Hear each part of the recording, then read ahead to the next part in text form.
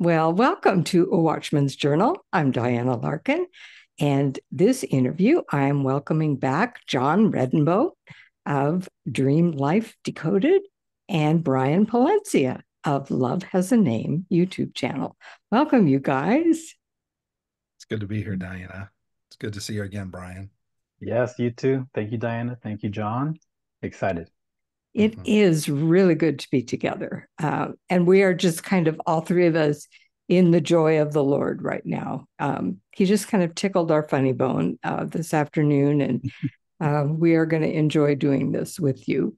We have a prophetic dream that Brian had, and it's entitled Look at the Skies. So we're going to have Brian go through that dream, and then hopefully we'll have something to add to that. I'm going to write notes while you talk, Brian. So that's why I'm looking down here.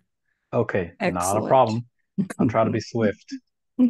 All right, Saints. Well, this dream came to me on March 12th, 2024. So last week sometime. And the title of it that I put to it was Cindy Jacobs Tells Me to Look Up at the Stars.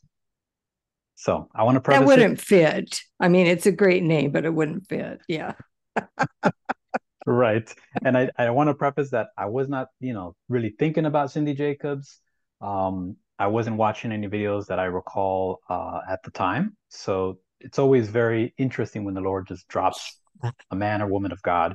And so the dream, I have it in parts here. And it began with a very faint recollection of myself, of knowing that I was in an outdoor area where there was a lot of parking, parked cars. So it was like a large parking lot.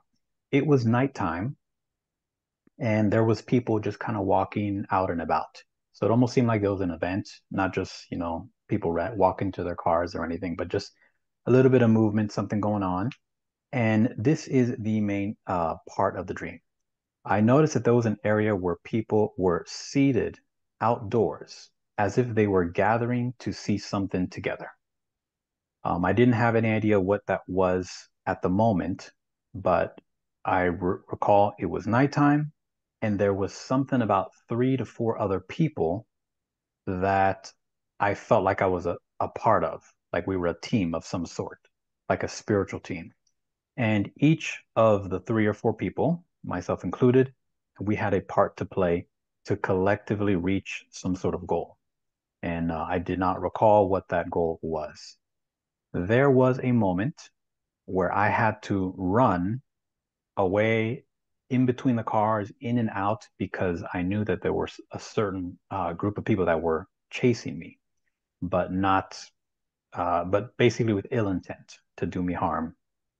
So I was able to hide between some cars, and then that part of the dream ended. Um, Once I made my way back to the area with the chairs, I touched base with my team. Again, I don't recall seeing the people. I just had this knowing, have that awareness of the team being there. I mentioned something to the team about matching tops, which made me think of like polo shirts of some sorts. Um, we were not wearing them, but it almost seemed like perhaps we would be. And then I said something very positive about it.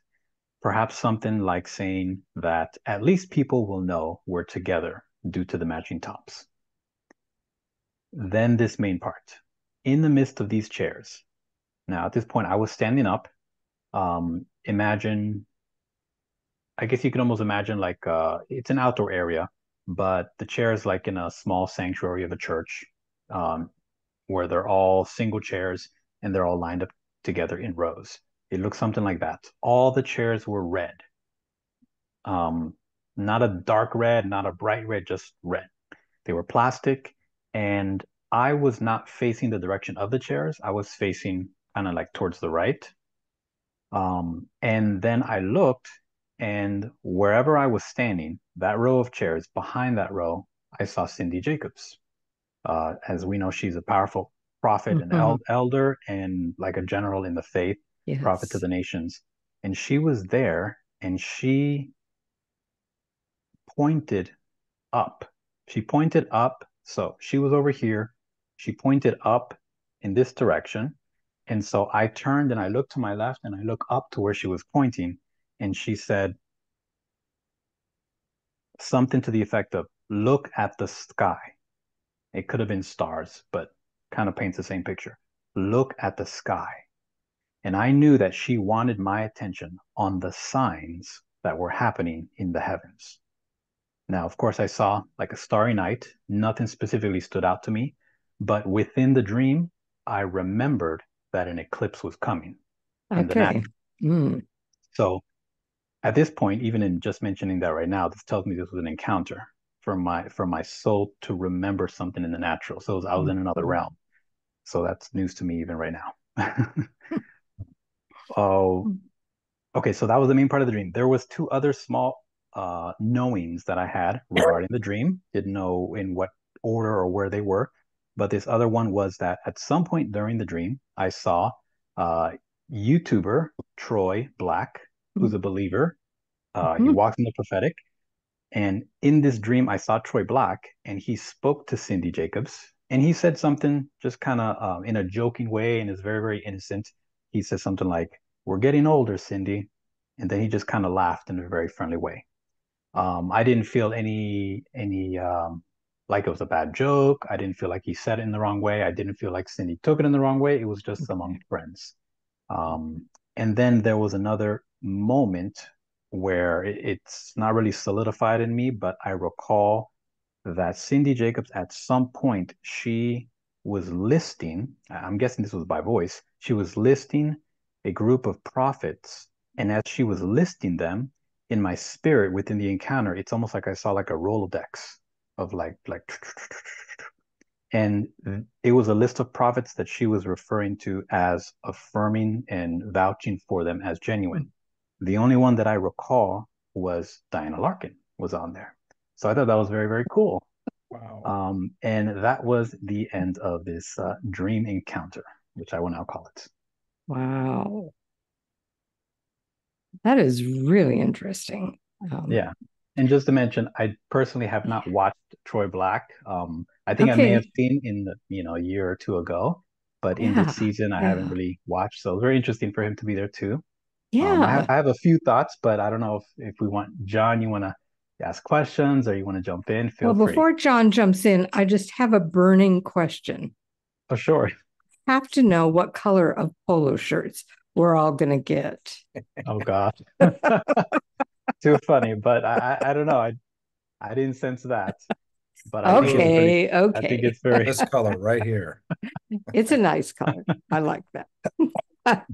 yeah. Wow. My only other question before John jumps in would be the bad guys that were chasing you, were they just other people at the event or were they from outside the event? That was a good question. I don't recall enough to where I felt like the need to write it down, but I do want to say it's almost like they wanted to interfere with what I needed to be involved in. Okay. So at the very Okay. minimum, I know they were against whatever the purpose was. Maybe perhaps Okay. me being in the midst of the chairs and hearing from the message from the Lord from Cindy Jacobs or whatnot. Mm-hmm. Definitely of the enemy because he wanted to interfere, maybe chase me away from the area, perhaps, or Mm-hmm. who knows if they wanted to jump me or whatnot. I don't know. Mm. All right. Wow. John, you want to jump in or? Sure, I can. Or Brian, if Okay. you wanted to share yours, I mean, either way. I only have a few things that really, really stood out to me. The what I thought was really cool was um, Cindy Jacobs representing the seasoned prophets. We're talking Mm-hmm. decades upon Oh, decades. yeah. Um, and she has been sent to nations to speak to presidents and prime ministers and Mm-hmm. just amazing. I'm just truly, truly, it's truly an honor. And then we see, well, I'm in the middle of that, just kind of experiencing it. Then we hear of her affirming Diana Larkin, which I think is a blessing and an honor as well. Yeah.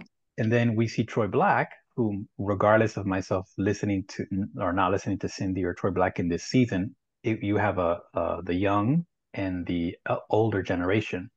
And the red chairs, at least to me, speaks of the prophetic. I Mm-hmm. think of red as the anointing. It makes Mm-hmm. me think of Isaiah 11:2, where the Lord speaks of the seven spirits of God, and how I heard one amazing teaching from Neville Johnson about the seven colors of the rainbow going in line with the seven spirits of God. And Yeah. that very, very first one is the Spirit of the Lord. And it was interesting because when the Lord Jesus himself says, the Spirit of the Lord is upon me, it's like the ministry was like coming forth and he began to like prophesy and so forth. So it makes me think of Mm-hmm. the prophetic. And so all the seats being there, it was like a gathering of his prophets, prophetic people. And even though I didn't have a complete sense of why we were there together, Mm-hmm. we could almost assume Cindy Jacobs' direction would make sense because everybody was sitting, the chairs were all facing the same way. And she pointed to me, and though I didn't see other people, it seemed like the Lord saying, calling his prophets and prophetic people, pay attention to what's happening because this obviously is not just any eclipse. At least that's what I thought because that's how it tied in the dream. So that's the main thing that stood out to me. Wow. Really interesting. Just to be candid and give a little background.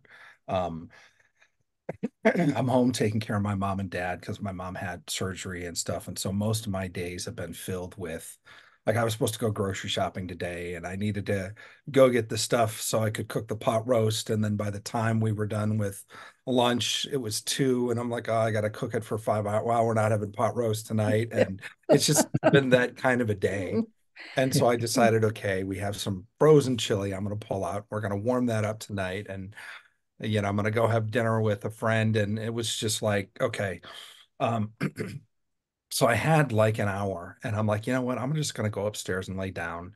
And I saw somebody called and I called them and we were talking and we started talking about the eclipse. And and I've heard, some people have reached out um, and said, what do you think? And, we believe this, and here's a presentation, or here's some research that we've done. What are your thoughts? And I haven't felt really a sense of urgency on this thing. Mm-hmm. Mm-hmm. Um, and I was sharing this with a friend of mine, how people are looking at, well, there were 7 Salems 7 years ago, and then there's 7 Ninevehs, and there were, yeah, and I'm like, sometimes God works in code, like with anagrams, where you could take all the letters of Salem and reshuffle them and they spell something else. And I'm like, they could spell meals. And I'm in grocery shopping mode and meal making mode. But I'm like, they could also spell lames, Lames. And I'm just like, I'm just not feeling like the world's going to end No. first week in April. Right. And it runs the gamut from like cataclysmic, everybody needs to repent or this is going to happen, to there's going to be a huge blessing on America. And so it's really interesting that and it was during that. So I have this phone call. I pull up my phone and I thought, well, I'm just going to lay down for an hour or so. And I check my email and there's an email from Diana. And she said, I don't know if you saw the email from Brian. And I'm like, I missed an email from Brian. And I'm like, oh, they want to do an interview. I'm like, well, that's like in an hour and a half. And I'm like, yeah, I mean, I have dinner at 6:30. I got to leave at 6. I got this, I got that. I'm like, I could do 45 minutes or so around 5 o'clock, but it was just interesting how, like, if anything else would have been different today, if I was cooking the pot roast or if this was happening or that was happening or I'd been grocery shopping, I would have totally been out of pocket. But I had this hour and a half that I was going to like take a nap. So I got like a half an hour nap and then I'm boom, here I am. And then I'm immediately serve up dinner for mom and dad and out the door.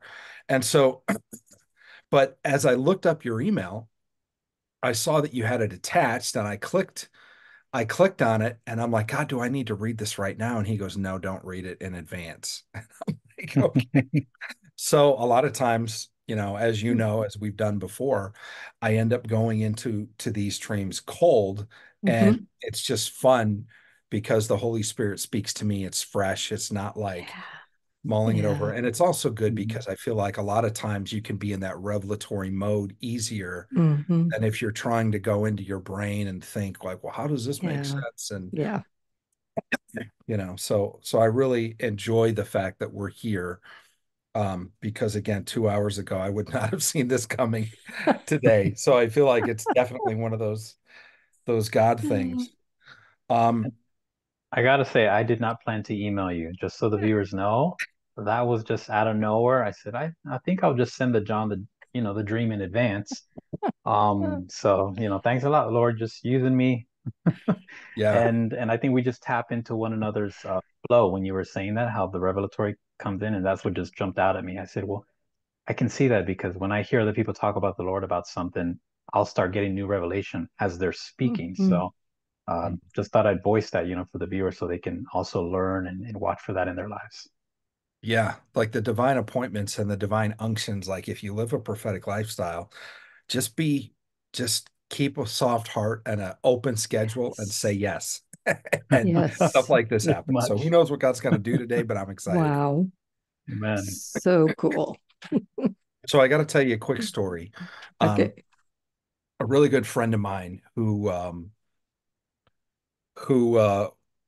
is a guy that I know in Texas, politically very active in ministry and all of that. Um, had a dream, and I've done multiple dreams for this person, and he had a dream about Cindy Jacobs during 2020, and this was the whole COVID thing and all of that. And I was living in Dallas at the time. He lived down near Waco. And so I drove to, he was an old school kind of guy. So he liked to have paper, it's not, don't email me. Like, so I would go down, I would brief him in person. Here's your dream. Here's what it means. And this dream in particular was about Cindy Jacobs. And so as I did this dream, we get done and he goes, you need to brief Cindy. And I said, well, I'm not trying to kick open any door at all. Like, if God provides the opportunity, he goes, she's having a thing tonight. They're going to be live on God TV praying over the coronavirus. It's right on your way back in South Dallas. You live in North Dallas. I'm down here.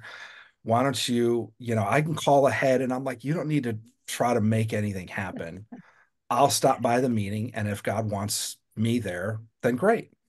And so I stopped by. I got to the meeting a little bit early. It was like 15 minutes, 20 minutes prior. And so I'm doing what I always do. I got my laptop and I'm working on a dream in the lobby. And I see this usher. He's just kind of looking at me out of the corner of his eye. He finally comes over and he goes, oh, you need to be in the green room back here. And I said, no, I'm not part of leadership. I'm not a speaker. I'm not part of it. And he cuts me off and he goes, you need to be in the green room. Come with me. And I'm like, I've no idea who this guy was. I walk in the green room now. I've met Besides an Cindy. angel.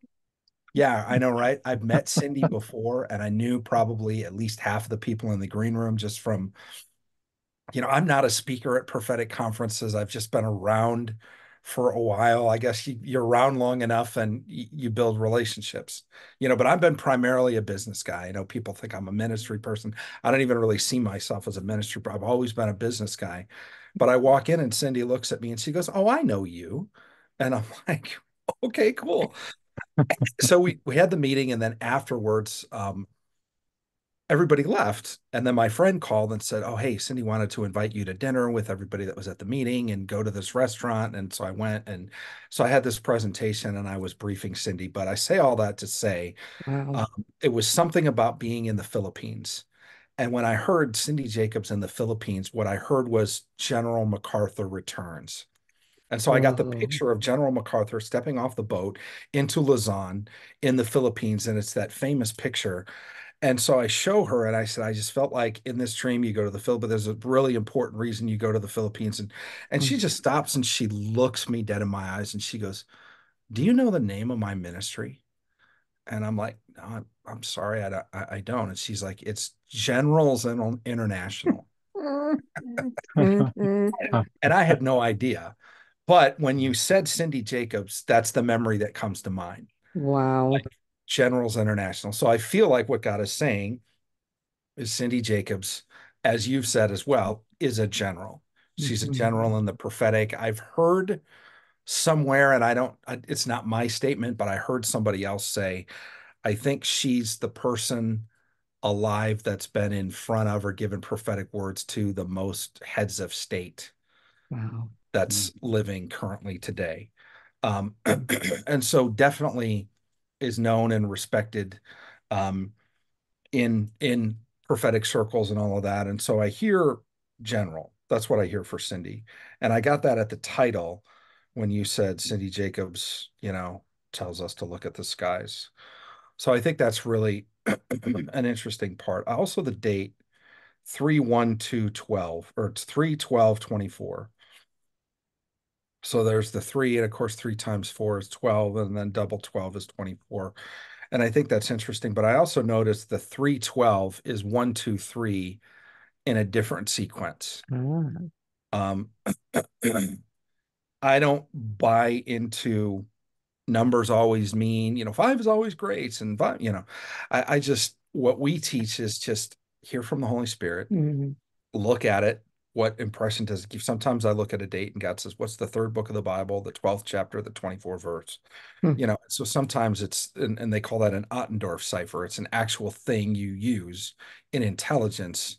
You have to have the same book, but if you're looking at it as the Bible, Genesis, Exodus, Leviticus, what's Leviticus 12:24? I don't have any idea what it is, but sometimes God will say go that direction. Other times he does alphanumeric codes. But I just thought that it was interesting as I saw it as 3/12 or 3/1/2 and then 24. And instead of 1 2 3, it's 3/1/2. And so I feel like what God is saying is there's almost like a jumble of the schedule. And what I'm hearing is, and we've heard this before, that the enemy of righteousness and justice in the earth is trying to speed up time. They're trying to put things ahead and make Mhm. things happen before their set time to happen. And um, I feel like what's happening, particularly related to, there's so much coming out about the eclipse and all these things that, and again, it runs the gamut of it's going to be the end of the world to it's going to be the rapture to America's going to be blessed to it's going to be judgment on, Yeah. and Yeah. and so I don't know that there's a clear Mhm. sound in the prophetic right now, Yeah. almost across the board, but particularly related to the idea of the eclipse. And so, like I said, I was just talking to my friend and I'm like, not really feeling a sense of urgency. And honestly, it kind of feels like Y2K. It feels like there could be a big buildup and then it could be a Mhm. massive nothing burger, like, Mhm. and he mentioned the blood moons. I mean, like people wrote books on the Oh my importance of blood goodness. moons. And Yes. I don't know if I can remember anything significant that happened at all geopolitically during that time that we thought, oh, this is this and this is. Hmm. Hmm. So I just say all that to say as I go through this, I think the setting is really interesting. The fact that it's night is a time of darkness. I do think we're in a dark time. I don't think the word of the Lord is rare. Like it said in the Bible, the word of the Lord is Hmm. rare in those days. I don't think that's the case that we're in. I think actually there's an outpouring of the word of the Lord. I think the discernment is rare. And I think the Hmm. interpretation is rare. And so, like I say, I feel like a lot of times there's so many different voices that are like you could pick which lane are we going with full on judgment today, or are we going with blessing? Like you got a word for whatever fits your fancy, and it's almost like you're like CNN or Fox, just pick your prophet and go with that. And it feels like kind of dangerous though, because Yeah. it's like, Yeah. but what is the true sound? Like, Distracting. It's right. distracting. Yeah. And what is God's opinion? I don't care about my opinion. I don't care what I Yeah. like. I don't care who I jive with. I don't care if the guy's the most offensive prophet that I can't stand listening to at all. If he carries the word of the Lord and the truth, that's the person I want to be listening to. Yeah. Like the word's supposed to cut at times, right? So I'm like, God, what's Mhm. the Hmm. what's the true sound? But yeah, that's just my thoughts. That doesn't mean that that's where everybody is, and it certainly doesn't mean that that's where the prophetic community as a whole is. Now, I see more than most because we look at everybody that's talking about prophetic words and dreams. And so we're looking at a gamut of like 65 people Okay. pulling in what they're saying, and we're just like, wow, and some of it feels like there's a lot of opinions And that's Mhm. why there's like this disunity. And in some of it, it's like, well, could everybody be right? And then it's like, no, no, not everybody's right. And then that's okay, you know? So I see this, by the way, as the parking lot. Mhm. What I just described as the parking lot. Yeah. When you look at a first of all, I don't believe a car is a vehicle is ministry all the time. You know, the people that say that, they're all in ministry. To me, what it means is like a vehicle to destiny, or what drives you, or how you get there, or where Mhm. you're going, or whatever. So if you're in a car that's not moving, it's like a stalled destiny. Yes. Now, and it could be parked. And what I hear is, because at first I'm like, oh, parking lots. Parking lot dreams are like, they're almost like God saying these are people that are not moving forward in their destiny. And, but what I heard was parked but ready, because Ah, again, you're at an event. So Like it's not like waiting upon the Lord. they're in the back of a junkyard sitting there for 100 years. It's Yeah. like they drove to this event. They're sitting together in a prophetic community looking to see the signs from heaven, and then they're going to go somewhere and do something about it, figuratively in the dream. So parked but ready. So I'm like, okay, I like that. Um, Yeah. Destiny awaits was also what I heard for the parking lot.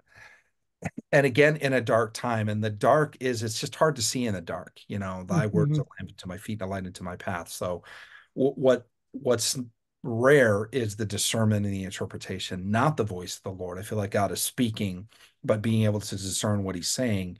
And I feel like God is moving this next generation of the prophetic. I call it the era of spiritual intelligence. It's about, and we've talked about this a little bit before, it's about the koinonia. It's about people coming together and saying, let's hear from, the company of prophets. Let's hear together.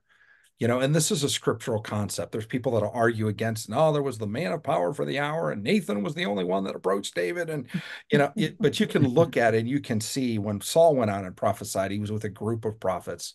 And the outpouring of the Holy Spirit in Joel 2 and Acts 2 is your sons Mhm. and daughters, which Yes. I feel like that verse is almost a condemnation on the cessationists that say women don't have a place or a voice. Yeah. It's Old Testament, it's New Testament. It survived the new covenant gap, people. Like, you can't get away from it. Your sons and daughters will prophesy. So if you're seeing a woman prophet and you have a problem with it, the problem is yours, I assure you. But so that's like the era that we're in, sons and daughters, right? It's a group of people, and they're at this event, like you said, waiting on the Lord. Like, they went to this event specifically to sit in a chair in the middle of a field or wherever they are to look and to see what needed to be seen. Were they going to a concert and then Cindy said, look up, or were they going to watch the eclipse? Do you have a feeling of that? No, it didn't seem like a concert or anything worldly or a movie or anything. It was just chairs. And then the only other connection I made was what Cindy said. So it made me feel like those chairs are to be filled with the people gathering for that thing to look at the sky, look at the Yeah. stars and whatnot. Mhm. Yeah. Um, I also think it was interesting that when you were chased, you ran through the parking lot. Um, in all humility, if you're on Twitter and you're watching what's been happening in light of what's happened at certain ministries, in light of, honestly, people with the microphone saying just some dumb stuff, that then they've had to apologize, that then another person jumps in and hammers them. And then they're like, well, this and this. And then like, no, you don't get to play the victim. And there's this stuff back and forth right now that's happening. If you're not seeing any of that, great. Don't get on Twitter. But if you're aware of some of this, and it's bridging the gap, there's multiple ministries involved, there's multiple reputable voices, and it's just like this strife. And there's a couple people that have come out and tried to say, hey guys, knock it off. And then they feels like they're tone deaf to other situations because other people are expressing trauma and pain. And so that's kind of what I feel like. Somebody came after you and you ran through the parking lot. And I feel like, um, there certainly needs to be exposure and accountability. I feel like it's happening in the prayer movement. I feel like it's happening in the prophetic movement. I feel like we've barely, barely, barely begun to see the tip of the iceberg. And multiple people, I think Amanda Grace just had a word about a massive church or ministry that's going to have something really, really big that's going to come out. And I think what we're seeing is a lot of people that have the microphones that we've put on pedestals, that God is just like, I'm not sharing my glory with anybody. And then I think on the other end of that, that's kind of the light version. On the other end of that is there are literally really bad people, wolves, that are there designed to take advantage, to tear things down, and God is going to out them, and they're going to be gone and probably have to face the judgment of God on their own. Yeah. But it leaves people wondering what was real and what wasn't real. And what about prophecy? What about this movement? What about the worship movement? And and what I feel like is there's been destinies that have been parked, particularly because of disillusionment, of devolution of certain movements, things like that, of some of the infighting where they've just been like, you know what, I'm just going to be quiet and I'm not going to say anything because I don't want to get into the fray. And I appreciate that people don't want to mix it up. Families mix it up every now and then. So I think some of that is healthy. But I think if 90% of what we're doing is backbiting or justifying or defending our own position or whatever, we got to look at that and see, like, why did God give us a voice and what are we a voice to be? And I can tell you, number one, the person that has the biggest battle with that is me, because I see stuff on Twitter and I'm like, oh yeah, you know what? I need to get on my, and God is like, you are not sheriff of the kingdom. Oh, but okay. All right. Put the phone down, walk away. And there's so many things that I'm just like, did you see this, God? Did you see what they just said? Oh. And God is like, you know what? Not really your area. Stay in your lane. Do what I've called you to do. And the thing is when we don't stay in our lane, then what we do is we put the car in park to now send a tweet, to now correct somebody we're not called to correct, in probably another part of the body that we don't have authority or reign over. I'm not the head of the worship movement or the prayer movement or the this or that, and not really the head of any movement. I'm pioneering some things in spiritual intelligence. And so that's it. So how about I just keep doing stuff like this and keep, when people say, hey, we have a dream, what are your thoughts? Instead of getting into that. And so that's the whole scene in a nutshell, of somebody's chasing you and you're running through parked cars. And so I think I said enough there. So I'm just going to move on. The shirts is like mantles. The idea of sitting together with a group of people discussing shirts. And I love the idea that you said polo, because it's the collared shirt, but it's also a knit pullover shirt. So it's like, it's kind of like a mullet, business in front, party in the back. It's kind of like it has a t-shirt feel to it because it's very comfortable, but it has the collar. So it's like kind of businessy, and so I feel like it's a combination of business and fun. It's casual, it's relaxed, but it can also be in the right setting. I mean, you can wear a jacket with a polo, and still look really, really good at an event or whatever. And so I feel like it's all of that, but I feel like it represents like mantles and the idea of wanting to come together in unity and being recognized as of the same tribe. I think that's interesting. Yeah. Red chairs. I loved what you were saying about red, but what I heard was well read. And in other words, they're reading the AP wire of heaven. Wow. These are people like the three of us who are like, we want to know, what is God saying? And there are other people that are doing a lot of other things, and they're probably studying a lot of other things.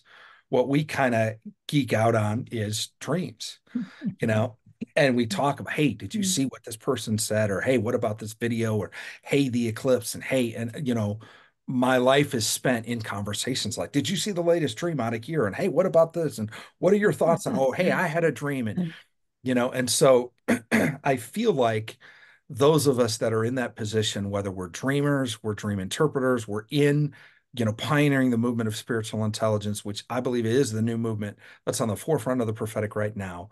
We are reading the messages from heaven that are coming down day in and day out. And not everybody has the opportunity to do that, but you got Diana Larkin who's, saying her stuff, and you got so many other people that and somebody said, "Hey, did you see the latest whoever video?" And I'm like, "No, I'm like 10 videos behind right now because I'm in caretaker mode." But I stayed up till like 2 in the morning watching one. And I've learned if I wait until the video comes out and then I go back and I watch it at two times speed, I can get through two of them in the time it takes to get through one. But so that's what I felt about the red chairs. Yes. Also, a chair is a seat, which Mhm. means it's a position of authority. It's also a place of rest. Mm. So reading the messages from heaven in a Yes. position of authority, in a place of rest. You're not Yeah. striving if you're sitting down. You're Mhm. not fighting. You're not being chased. You're not running through people who aren't going anywhere in the parked car situation. You're seated among friends with like mantles, looking up and reading kind of the APY, or what is heaven saying? Ah. And it's at that place that the general, or one of the generals, Cindy Jacobs, says, look up, you Mhm. know, look at the sky. And I think Yeah. it's just, I think it's really interesting. About 2.5, 3 years ago, when we really started training in earnest with the spiritual intelligence mentorship and doing all of that, one of our students came to us and said, "What do you think about astronomy?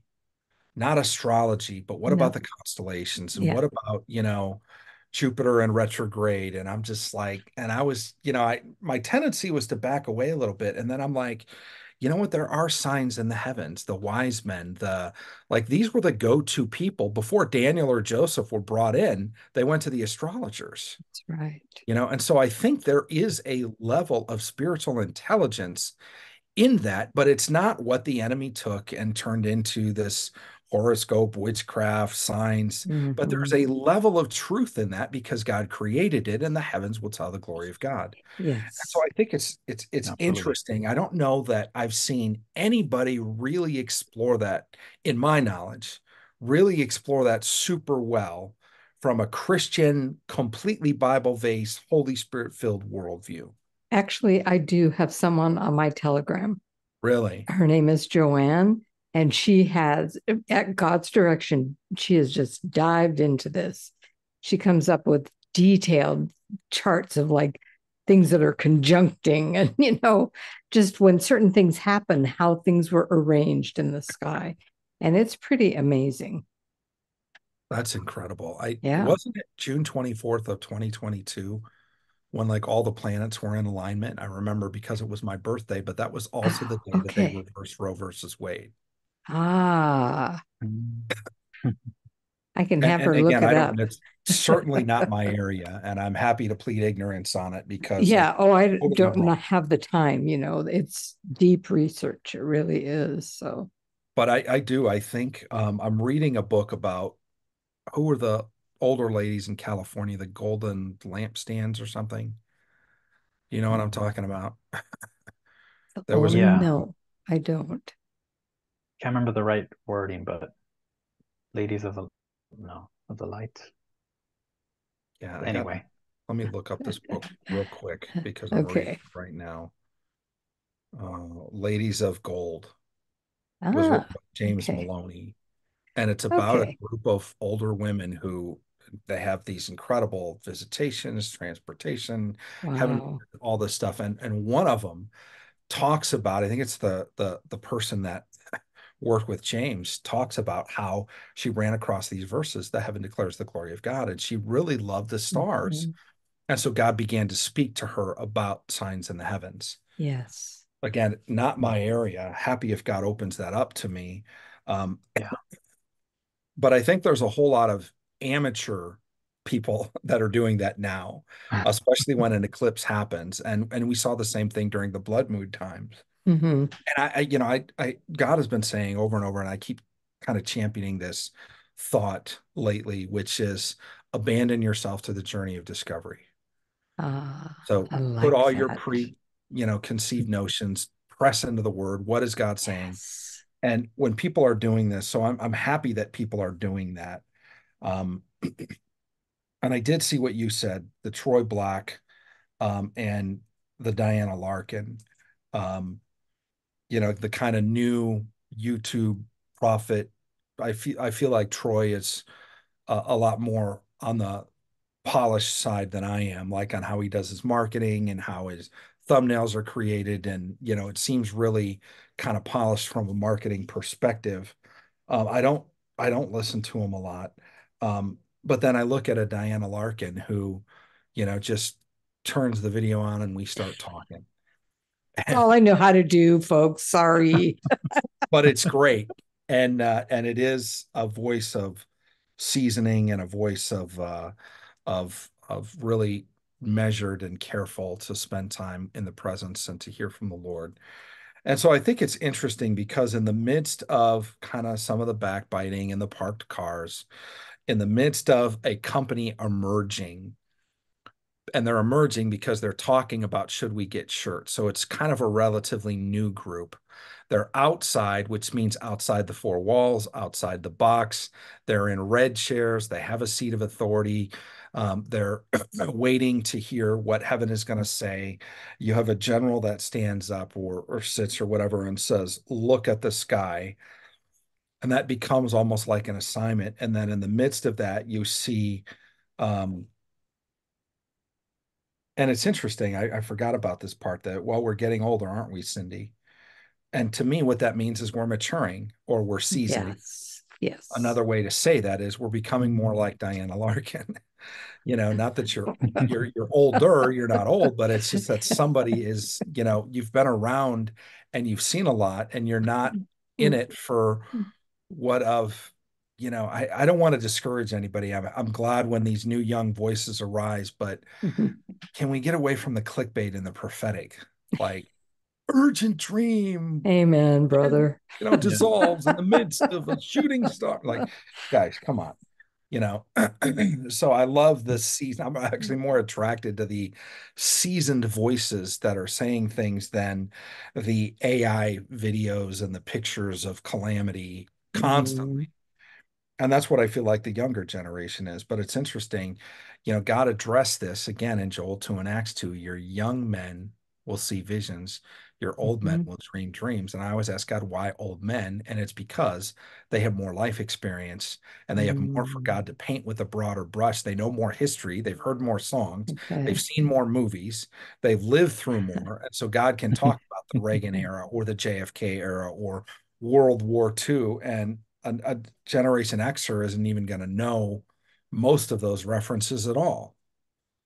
Some of these people don't even Yeah. remember 9/11, Yep. so it's It's like, true. but it's a mix of God is still speaking. There's no junior Holy Spirit for 12-year-olds or Mm-mm. 16-year-olds or 20-something-year-olds or millennials or Gen Z or Gen X or whatever. And so I think it's interesting because in the midst of this, in the midst of God is like, I feel like this is God showing us where the prophetic is at right now. There's a Mm. little drama over here. There's some people that are probably not where they're supposed to be, but their destiny still awaits them. They're probably not really moving forward. They're kind of stuck on a sidebar conversation. Um, but then there's a company, and it's not a lot. It's not everybody. There's a few that are sitting in red chairs looking up, talking about like mantles, and a general comes in and says, well, look at the sky. And in the midst of that, you have the younger generation and you have the older generation. But one last thing is the idea of the Rolodex. And the Rolodex, I mean, I just hear, God Speaks movie. And so I hear Ghostbusters, who are you going to call? And this is the perfect situation. It's like if there's something that's going to happen where I feel like there isn't really a clear sound in the prophetic, I feel like we're wildly different on what's going to happen, whether judgment in America or blessing over the nations, like completely opposite ends. Who are you going to call to get a clear voice from God? and the general mentions Diana Larkin, which I think is awesome, because I think this dream is a lot for you, Brian. It's a lot about identity. It's a lot about destiny. It's a lot about the circles that you'll be in, how to kind of avoid some of the mindless traps of getting into sidebar conversations and being chased, and having a few haters.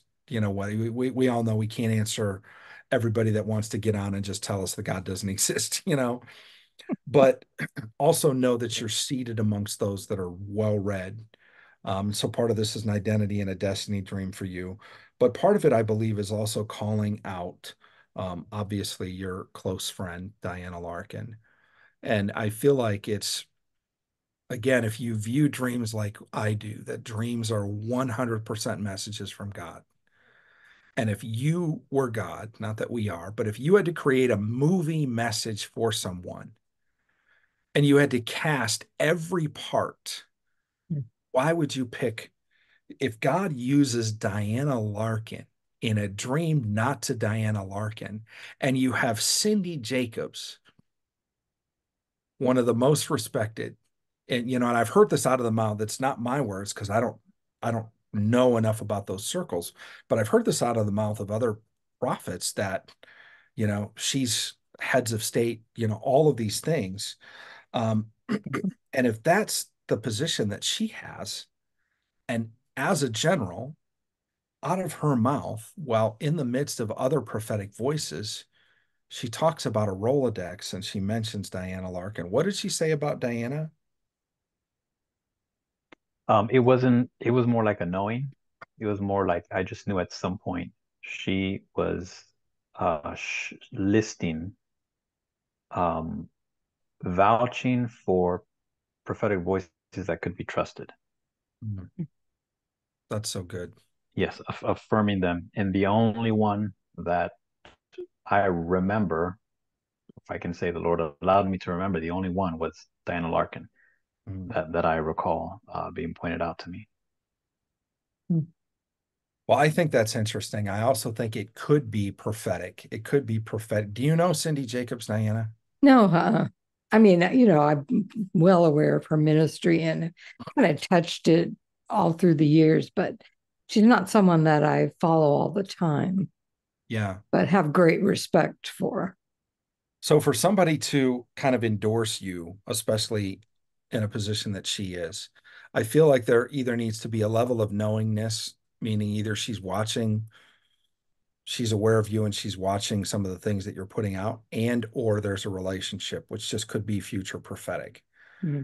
God could be saying you develop a relationship with Cindy Jacobs.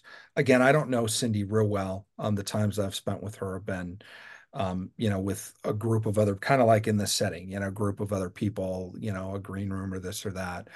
But I feel like she would really enjoy you and the sweetness of your spirit and the humility that you walk in and the measure of the word, and how, you weep over the things in the nation, and you really want to, you're not trying to run a church. You're not trying to get a name. You're just trying to be obedient.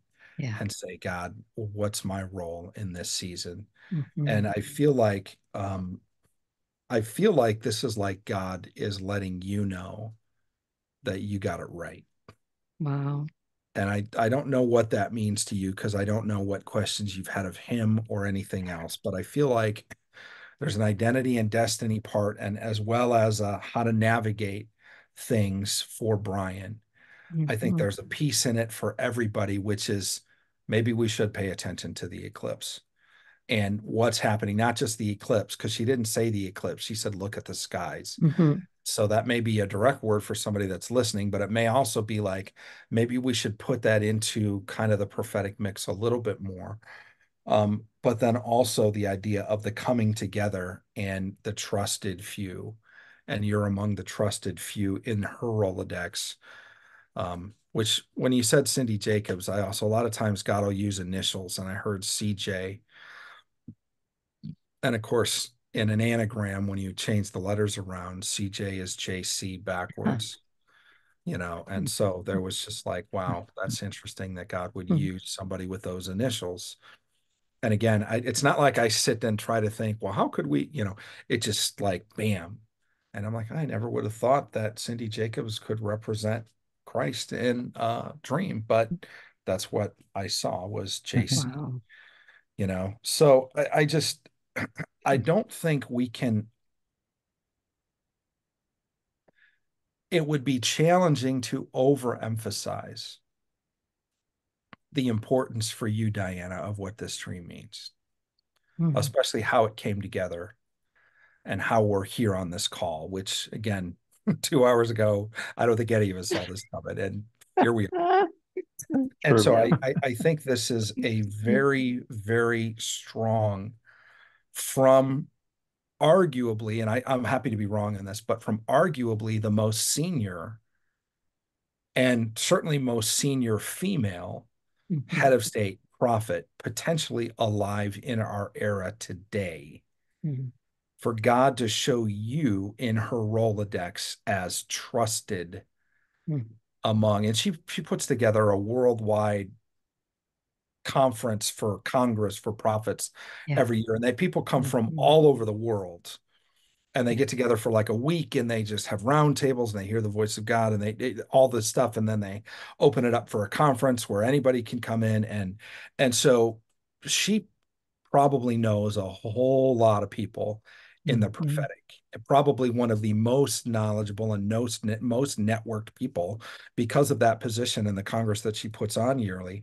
I would think she would be one of the most reputable people to ask, who could we trust in the prophetic?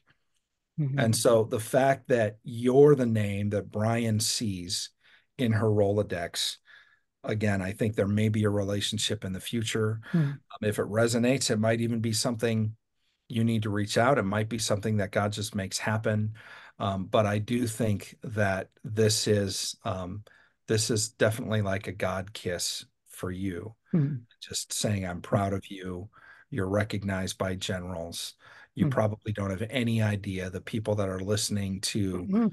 what you're doing out of obedience day in and day out, but it's important, it matters, and you're amongst those who see, but not only see, but can see and are trusted, not only can see and are trusted, but can see and are trusted and are called upon Mhm. because you're in the Rolodex.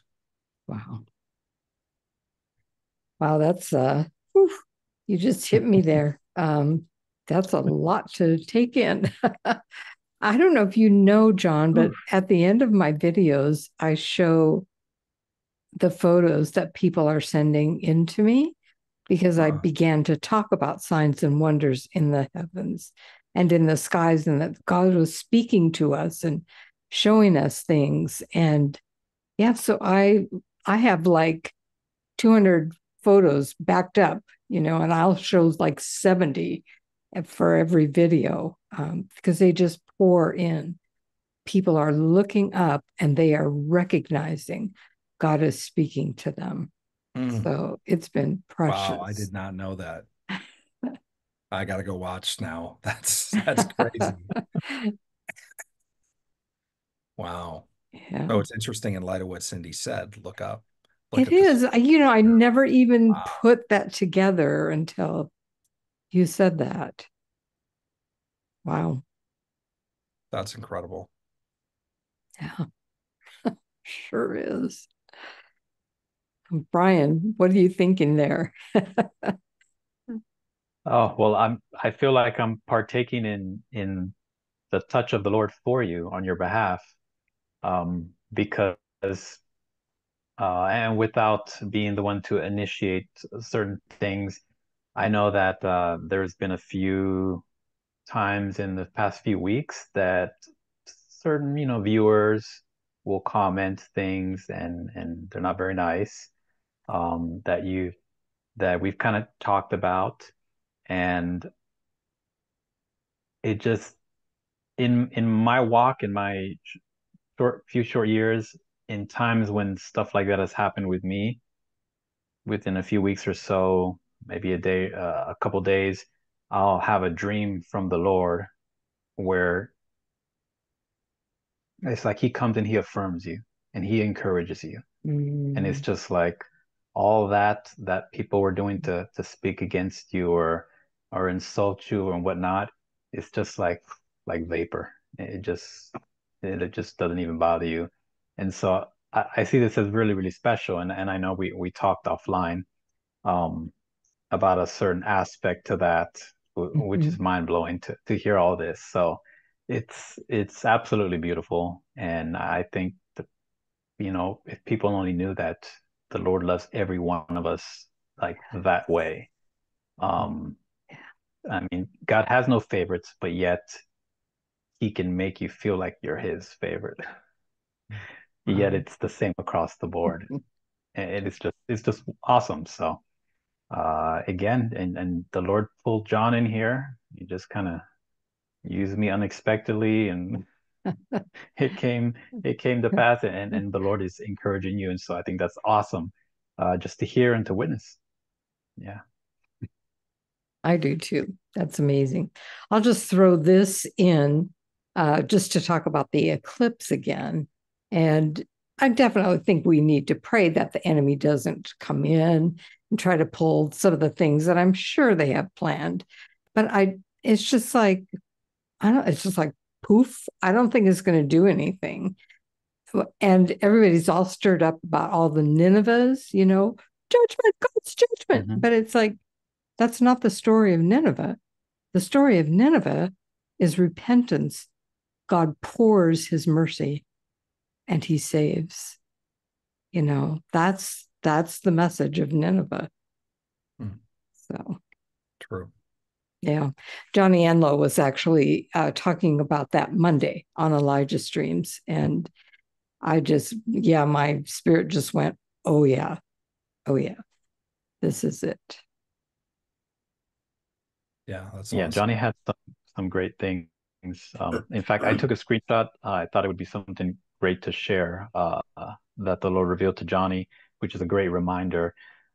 Even though, some are focused on the judgment, and we know it has a lot to do with, I guess, how seasoned or new and whatnot. And I love that Johnny, the Lord led him to speak on, why is it that people feel like there's this sort of like pride to speak judgment. Like, Mm-hmm. what is that? They don't see it. They see it as very, very pious. Like they're a Yeah. voice of the Lord, and God revealed to them, and He showed them the tribulation and the rapture and this and that, this and that. And I can look back to my past, and I could see like, oh man, I was really misinterpreting those dreams. Not that I'm the best or anything like that. And I've grown, and I'm still growing. Yeah. But I realized just because God shows you something doesn't mean you start going and announcing that it is like literally it's going to happen.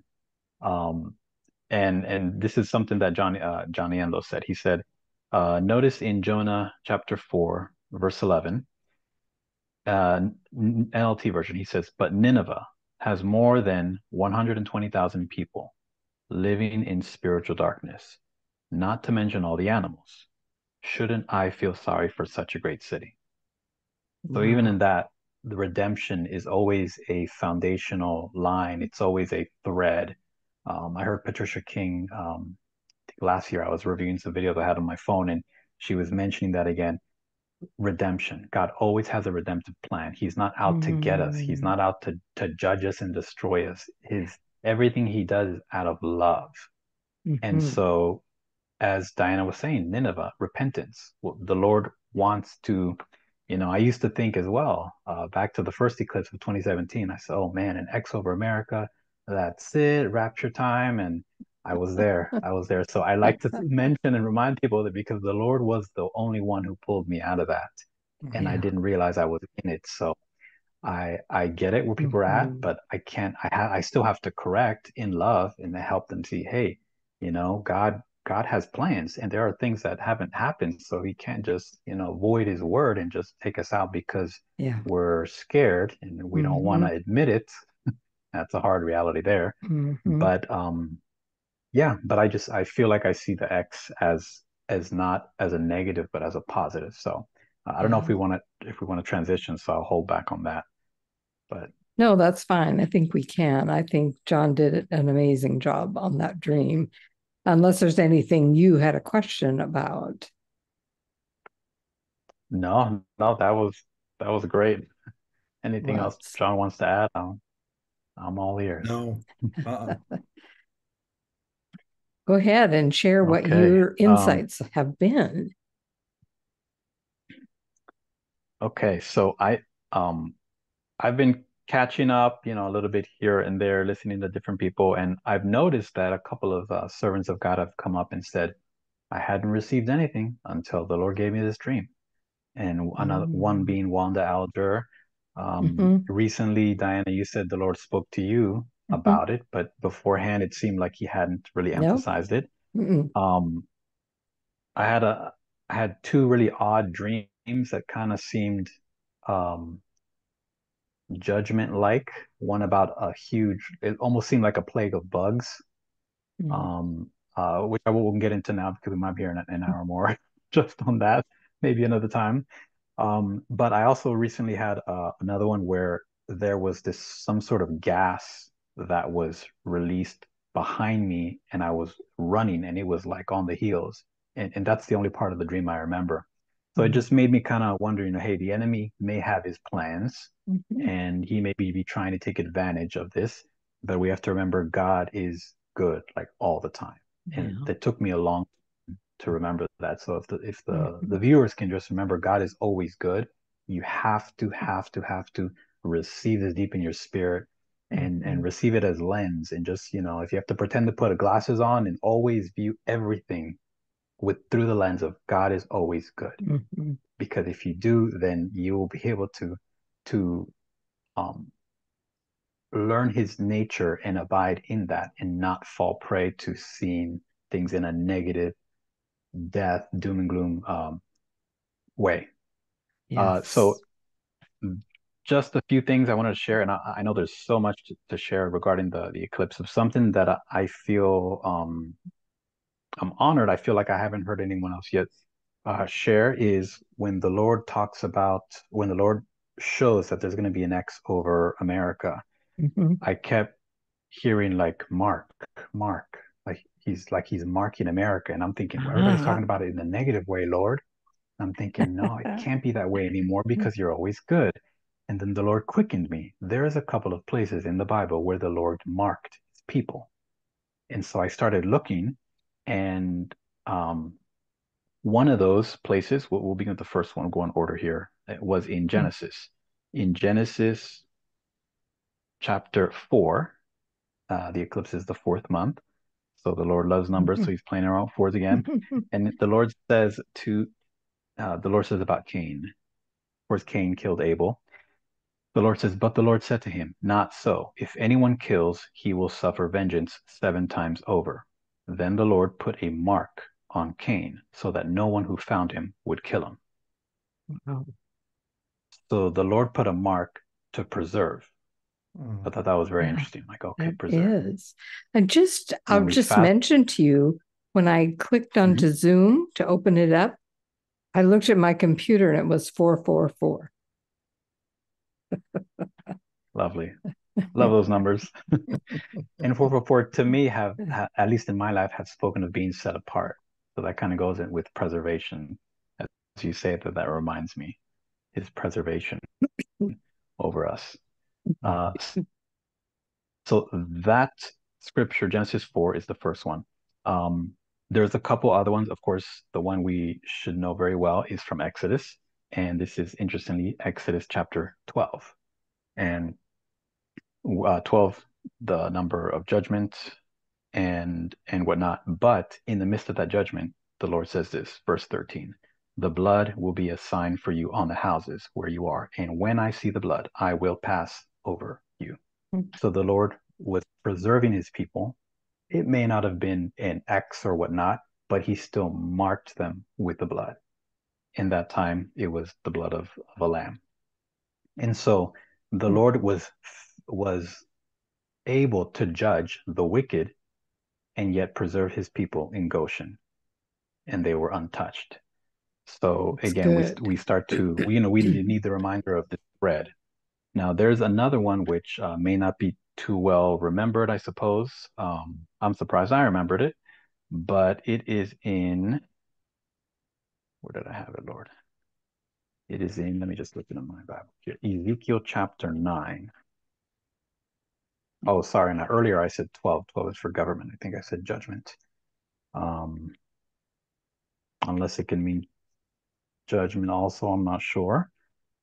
But Ezekiel chapter 9, one of the oddest scriptures, but here it says, and I'm just going to read a few verses. Chapter 9, verse 1. Then the Lord thundered, bring on the men appointed to punish the city. Tell them to bring their weapons with them. 6 men soon appeared from the upper gate that faces the north, each carrying a battle club in his hand. One of them was dressed in linen and carried a writer's case strapped to his side. They all went into the temple courtyard and stood beside the bronze altar. Let me skip down to verse 5. Then I heard the Lord say to the other men, follow him through the city and kill everyone whose forehead is not marked. Show no mercy, have no pity.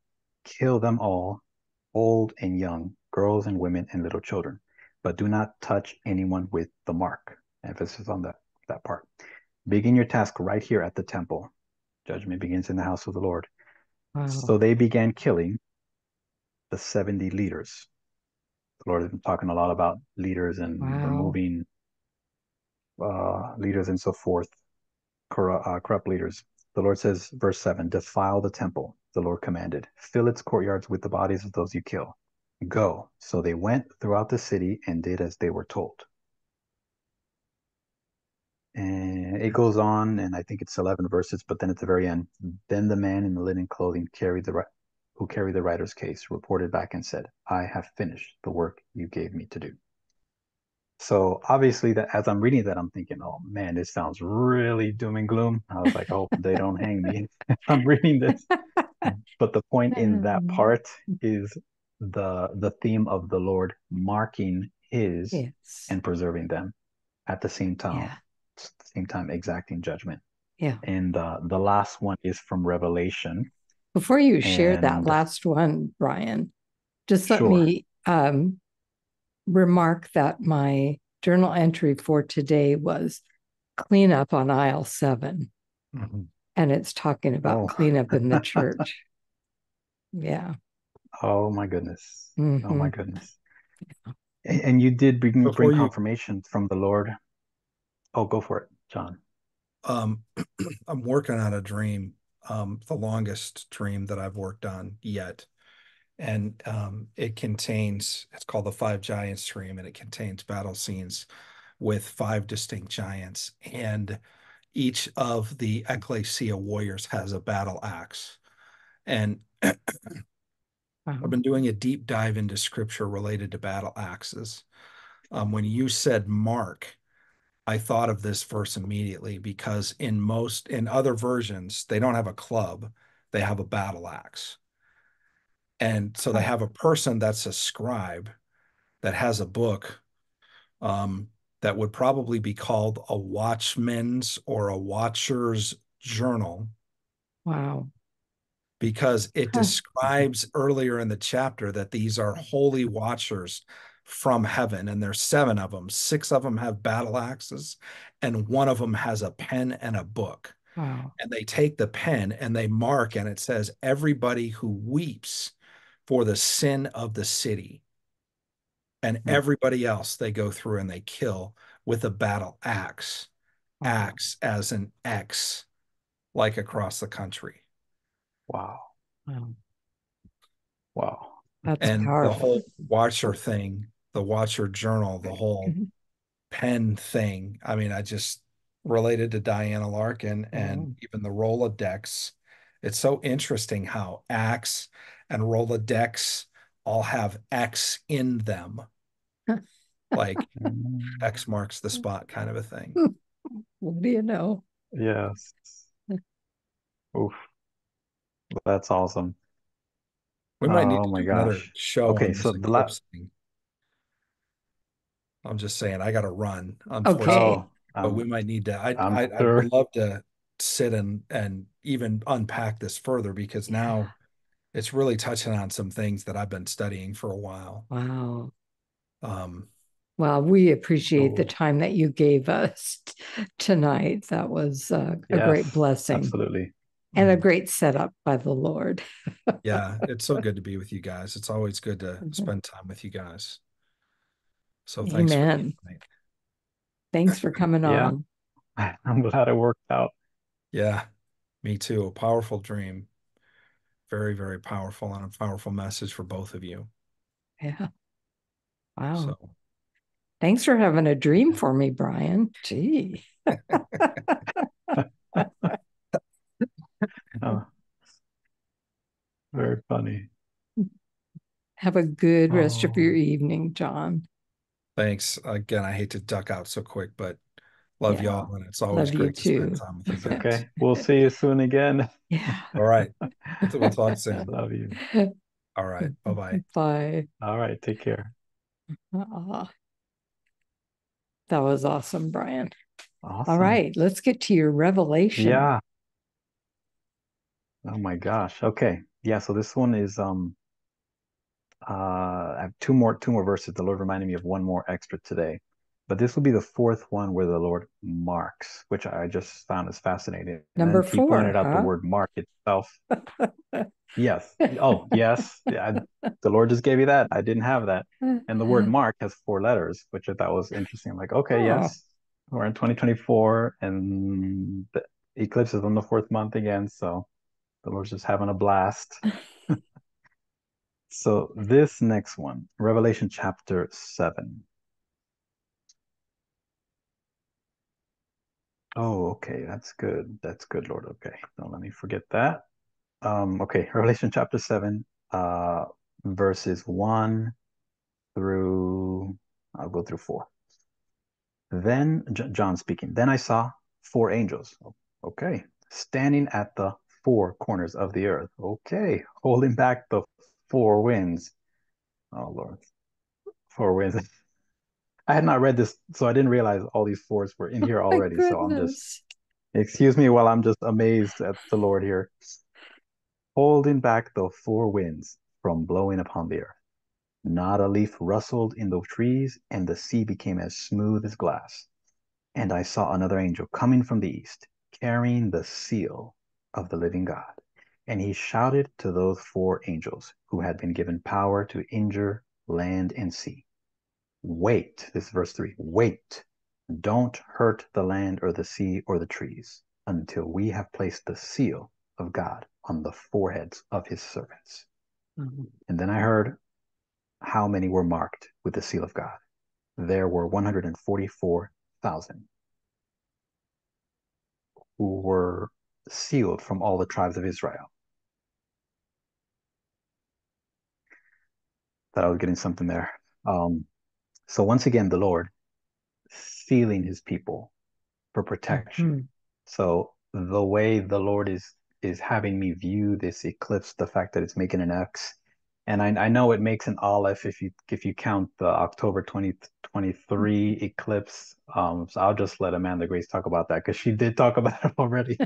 So this is the revelation I got on this regarding the X, that the Lord is marking it, but not for destruction of the entire land and the people, but rather as a sign of a like another major shift that I can't really grasp, but it's still really new. I was sitting still meditating today, and he something else came to me, and I was like, what are you talking about, Lord? And then I looked it up, and I'll share that in a bit.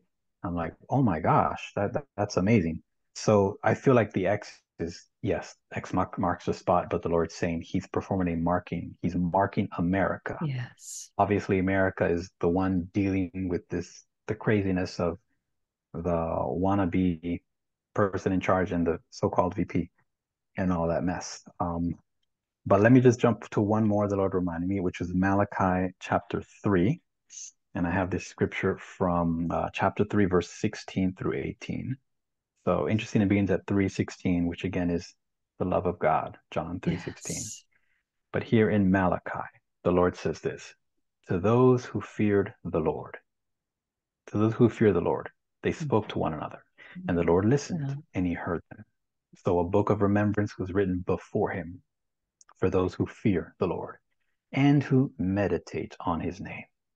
They shall be mine, says the Lord of hosts, on the day that I make them my jewels, and I will spare them. As a man spares his own son who serves him, then you shall again discern between the righteous and the wicked, between the one who serves God and the one who does not serve him. Oof. So I just feel like that goes in with the separation that the Lord is doing in the church, and in whether it's the prophetic as well, or just the church in general, light and darkness. There's just so many different threads. But again, what God has been emphasizing is like he's marking America, and it could be why John is not feeling anything, because when we're in him, there's nothing to fear.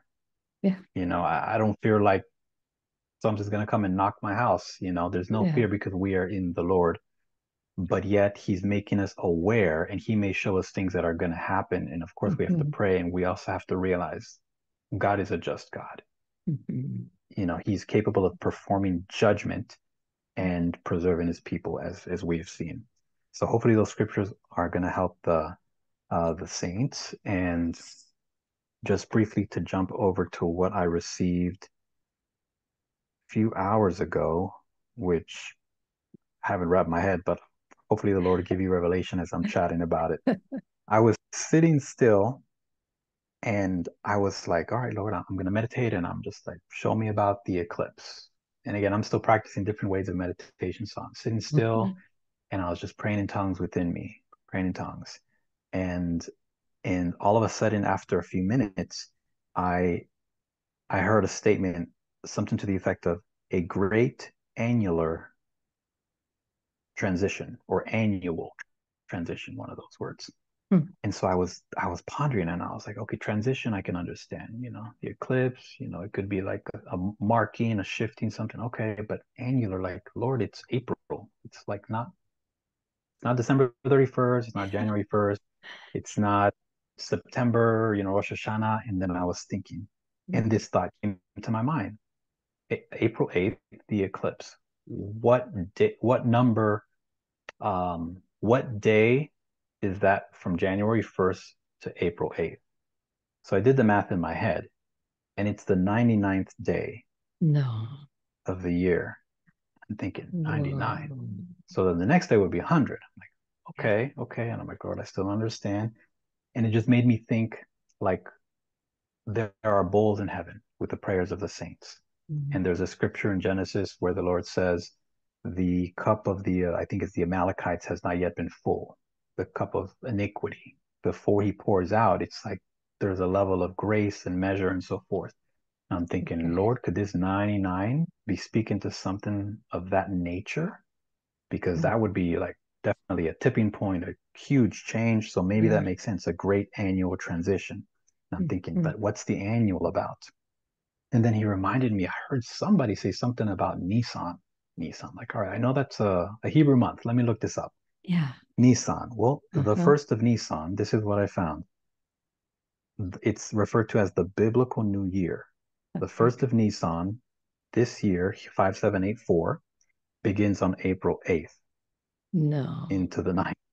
And it says, it references Exodus chapter 12, verse 2. So 12 times 2 is 24. And then it says here in this screenshot I took, significance. Nisan 1 is the biblical New Year's Day. I'm like, okay, that's where the annual comes in. Yes. Oh my gosh. It says the start of the month of the Exodus from Egypt and the beginning of the Jewish national history. Wow. And it is also the first month used for counting the festivals, referred to as the Moedim, of the Hebrew calendar, and for reckoning the years of the reign of the king of Israel. So on the second part, I didn't get to chew on that too much, but I just thought it was like, oh my gosh. So again, absolutely have no idea if there is, the Lord is saying an event is going to happen other than the eclipse itself at the time. We know many times the Lord, it could be days after that something happened. I'm wondering, I mean, there's other things we could tie in, but I don't want to bring too much in at the table. But I feel like there's going to be a significant shift of sorts. And especially if Okay. we're in tune and we're like, Lord, what are you showing? Then we're going to connect with his willingness to release revelation. Mhm. So I don't know. What are your thoughts on that? I Yeah, think you're kind of that is done. pretty mind-blowing. That's the first of Nissan on April 8th. That's like, whoa, that's stunning because that's the start of the Exodus, you know? Yes, yes. The way it Yeah. worded it is like, And I wow. don't know that we'll see anything happen that day. We could of significance, but Hmm. it's a marker means this is where it starts. And Yes. so I think when we look back, we'll say, oh, yeah, it started that day. This Oh, great that's good. deliverance. Yeah. This great sweeping the land of evil. Um, Absolutely. And I yeah. think it's a great reminder that Passover is 14 days after the eclipse. Yes. And so, that in itself is interesting. Obviously, we, like Amanda Grace says, keep an eye out. The Lord may not be saying what or when, but obviously he does things in such seasons. Not only that, we know that between now and the next election is going to be intense. And then even beyond that, because after God Yeah. wins, because Mm-hmm. that's what he has planned, and so we agree and we align with him, um, there's going to be kicking and screaming by the enemy, but he's still going to have to go because God has Yeah. promised it.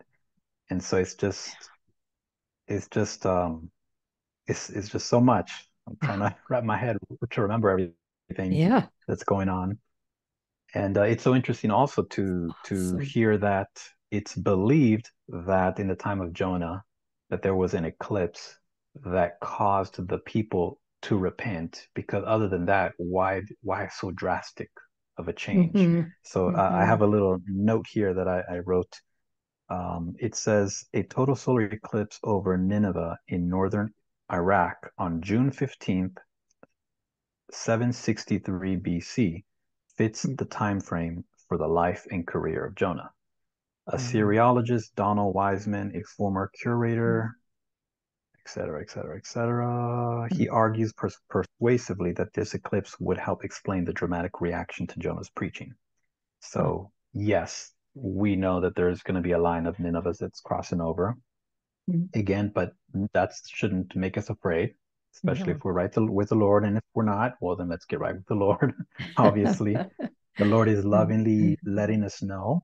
I also think it's interesting Yes. that we're just a few weeks away, and he just recently spoke to Wanda Alger about this. And Mm-hmm. she specifically mentioned she wasn't seeking or hearing anything, but Yeah. then God spoke. And I guess you can let me know about how from your end, but it seemed almost similar to Wanda, to where he hadn't heard anything and then he just spoke.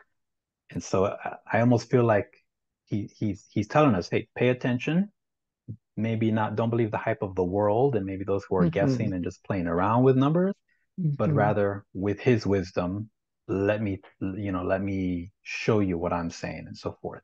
Yeah. So, Well, actually, that what do morning, you think? I usually when I sit with the Father, I want to know what's on His heart, and that's what I want to deliver to the people. So that morning, I was just asking Him to speak to me about the eclipse. I just wanted some clarity, but I thought it was just for me.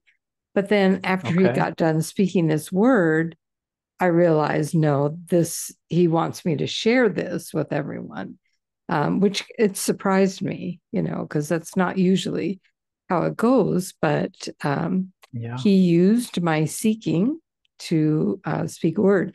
And this really confirms what you heard, because it's the eclipse from dark to light.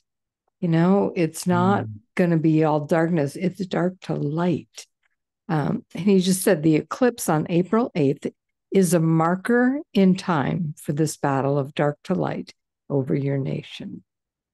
So that really confirms what you heard. Awesome. Yes. Oh, that really did confirm.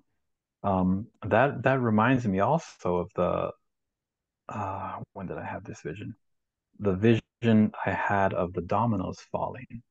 Oh, Um, yes. I don't know if that was late December or early, but I thought back to that and I was like, oh my gosh, like wow, the Lord is definitely doing something, and I may not have the whole understanding, but let me see if I can pull it up. Okay. I don't think it's the exact one, but let's see if this will even show. Oh, yeah, yeah, yeah. Okay, so oops, sorry about Okay. the ring light, people. Yeah. But if you can just imagine the dominoes, basically the dominoes, the hand, and the 2024 above it. So just Mhm. visualize that. So I was sitting still meditating, and I just had this vision unexpectedly, and I saw the dominoes first. Then I saw a hand appear, which reminds me of the book of Daniel when the hand appeared to write the wall. Like that's the only thing I can liken it to. And the hand literally just went like this, and it knocked over the first domino, which was formed in a cyclical fashion. And it's just like I just knew that the dominoes in the Wow. circular fashion represented the year 2024. And they Okay. began to fall. And just about before they got to the halfway mark, uh, I don't want to say they stopped, but it's like the vision ended. So I didn't really see it Mm. go fall past that. And Okay. when I drew this, let me turn this light off here. When I drew this, or I didn't draw it, but when I found this graphic, I thought to myself, sorry, there's a bit of delay here. Yeah. Um, it looked like right at the top where the white line would divide the middle of the year, June and July. And I was like, okay, well, it seemed like the vision stopped. If I had to, estimate, it was about around April when, if they were representing months, where the Mm. dominoes, where the vision ended.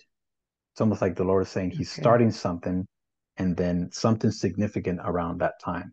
And I Mm. don't think at that time I remembered about the eclipse, but it just came to Yeah. mind recently. And I said, wow, well, it's Yeah. something God is doing, but It is. That's pretty significant. Wow. I would love to see those dominoes start falling. yes, absolutely. Wow. Well, anything else you wanted to mention? Well, I think the only other thing that comes to mind, which of course I'm sure you're not excited unless you love bugs, but the cicadas. Apparently, two Oh, types of yeah. cicadas are supposed to, at the end of this month, March into April, is supposed to come forth from the ground. Which even that is a little odd to me, but God knows what He's doing. And apparently, there's supposed to be a cicada invasion, and I guess the people can look it up, but if you're in the USA, it's those states where they're supposed to see some Okay. cicadas, one to two different versions. And again, I'm not saying God's going to bring plagues or anything, but it's just Yeah. a little interesting because they The say these timing. two, yeah, these two broods, apparently, that's what they call it. These two broods of cicadas have not been seen together since 221 years ago. Wow. So they said apparently there are different broods, so that's why we might see Yeah. them every couple years. But the next time they will show up will be 221 years from now. Wow. So it's just very interesting that Yeah. that is happening. And the Lord has taught through Troy Brewer and others that solar eclipses are signs in the heavens that the Lord uses to speak to the nations, to the Mm. world. And Yeah. so we should pay attention. The Lord even tells us he set up those signs in the heavens. Um, Where's that scripture? Genesis chapter 1, verse 14. He says, God said, let there be lights in the firmament of the heaven to divide the day from the night, and let them be for signs, for seasons, for days, and for years. So God is obviously speaking. And Yeah. so we should seek him on what he's saying and not just assume X means judgment All and, right. the end. So Well, that's what I thank you. felt led. What do you think? Well, I totally agree with that. I think that there is going to be a judgment of the evil that has tried to kill us and control us. I do think that is coming down, but I believe God's people are in Goshen and they will be protected and actually prospered. The wealth transfer happened during that whole period of the plagues and destroying Egypt. That's when the wealth got transferred. So interesting. Yes. Yes, indeed. Wow. Yeah. Well, Well, is thank there you so anything much, else? Brian. Well, I think I'm good. If you're good, Yeah, I think I'm good. oh my goodness, this has been a full and amazing time. And I can't believe that you had a dream for me. That is really Yes. impacting. And I think for your life too, it's very impacting. Because Cindy Jacobs was talking to you. Definitely an honor. Yeah. Yeah. All right. Well, everybody, thank you so much for joining us for this interview with John Redenbo and Brian Palencia. And if you look in the description box of this video, you will find how to reach Brian, his YouTube channel. He has an amazing channel. You want to check it out. So, and John's information will be there as well. So thanks so much for joining us. And until we meet again, may you be blessed with dreams, with his glory, and with his great peace. Bye for now.